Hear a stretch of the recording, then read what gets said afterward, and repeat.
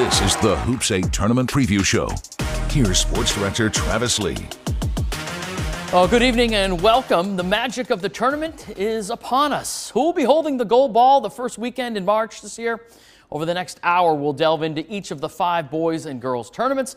We'll explore the storylines and key players we'll be watching over the next 3 weeks. Plus, later in the show, we'll reveal the 10 semifinalists for Mr. and Miss Basketball. A reminder for the best in tournament coverage.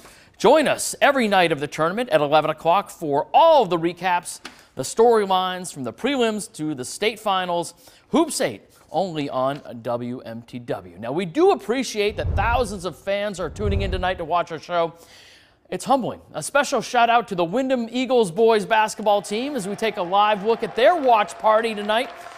We've also heard the Mount Ararat girls are down the road at the Seacoast Fun Park where they just got off the slopes and they're watching from the parking lot. So like many other communities coming together to celebrate basketball, the Eagles coming off a school record 16-win regular season. Certainly one of the great stories heading into this tournament. Now Wyndham has some time off. They get a bye through to the semifinals where they'll face the winner of Lewiston and Oxford Hills. They went 4-0 versus those teams in the regular season. Joining me now to talk about the success of the Eagles, senior Eric Bowen. Eric, thanks for joining us to talk some hoops here. A 16-2 regular season. I knew you guys thought you were good, but did you think you were that good this year?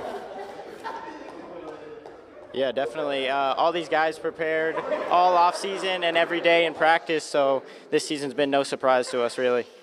No surprise. Okay. How did it all come together? You said in the off season that you're a group that's been together for a while. What can you explain the chemistry?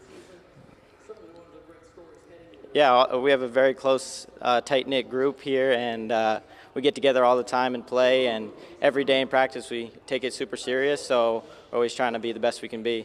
Yeah, so that's really just bonded us and brought good chemistry. Yeah, you've had a little bit of a layoff here, and then you get through to the semifinals right away. I know everybody's excited that you hit the school record in wins. How do you kind of refocus and achieve that goal that you guys want?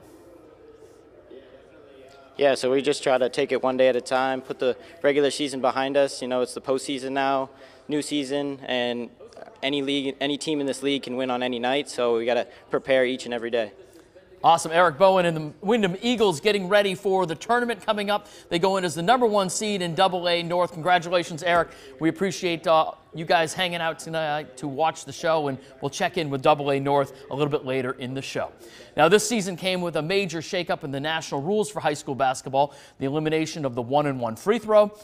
But the rule change that is an annual debate in Maine is the addition of the shot clock. It's a topic that comes up in every basketball committee meeting, but I'm told there isn't an overwhelming majority of schools pushing for it.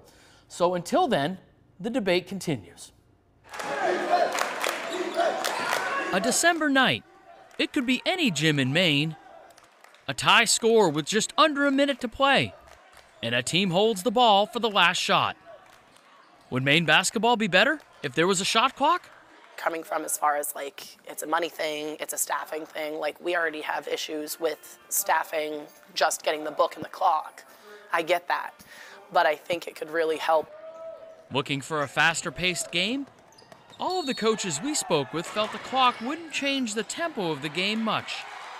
Years ago, we went down and played teams in Massachusetts that had the shot clock, and it was kind of exciting for our kids to do that. And what I realized playing, I think, 2 or 3 games that weekend, that we either shot it well before or we turned it over, but it didn't really become, an integral part of the game.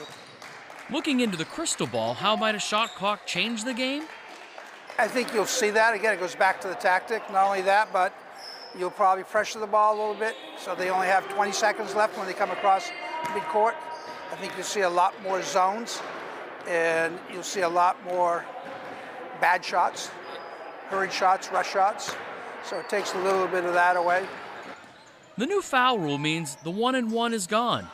That gave coaches a tool to try and overcome a deficit late in games. A shot clock could give them a new way to come back.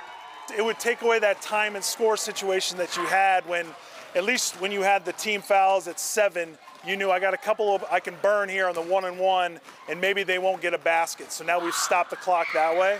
Now we've taken that out of there. I think to have a shot clock, I think would be the right thing to do now that the rules have changed. Many coaches put themselves in one camp or another.